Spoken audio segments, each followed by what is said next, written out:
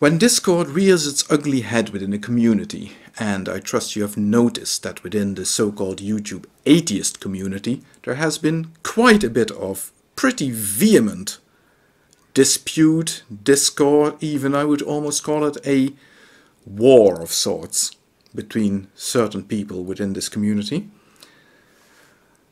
There always tend to be two responses that bubble up from the community and that get expressed around the disputes. And the two responses that I want to address here, the first one is that people tend to start hand-wringing about the state of the community and start asking people to please just bury the hatchet, unite again within the community, and start singing off the same hymn sheet because we don't want this community to die.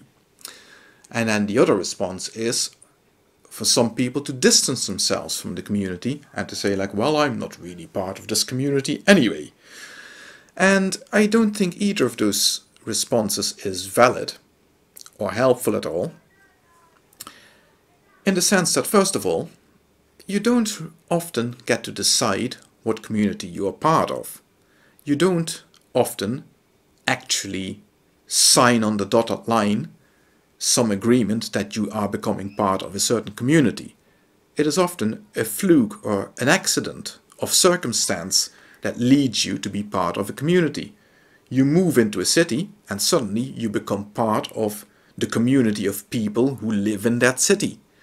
You don't believe in any gods, you don't buy into the concept of gods, whatever the hell they are, and you participate on YouTube, and de facto you are a member of the YouTube atheist community, whatever that is.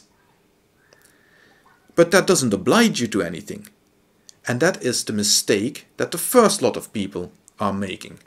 They see this community, they observe the fact that this community has arisen on this site, and they somehow think that that obliges the members of that community to start singing off the same hymn sheet, to fall in line behind a particular set of ideas, or even worse, some leader figure.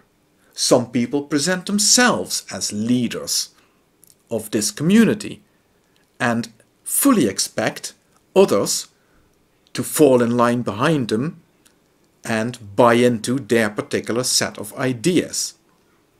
And that's absurd. That's nonsensical. We are under nobody in this community is under any such obligation to anyone within this community. The way I see it, and maybe I'm waxing a little bit lyrical here, but we are all making our journey through life in a way. And sometimes you look around and you'll see that there are other people around you who are also walking alongside you in a similar direction on the same road as yourself for a bit. And when that happens, I would say, well, enjoy the company, make the most of it. But always remember that those people who are walking alongside you on that journey are making their own journeys, are going their own way.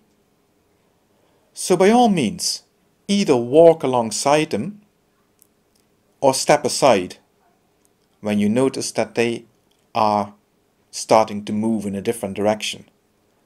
But don't get in their way. That's the important thing.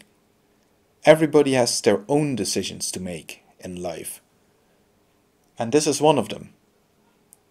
As long as you're here, as long as you happen to be somebody who doesn't believe in gods and who happens to be on YouTube, you are a YouTube atheist. But how you're going to be that, what way you're going to present yourself, and what opinions you are going to present here are your choice. And you shouldn't allow yourself to be bullied into going any way other than the way you want to go. And that's all I wanted to say for now.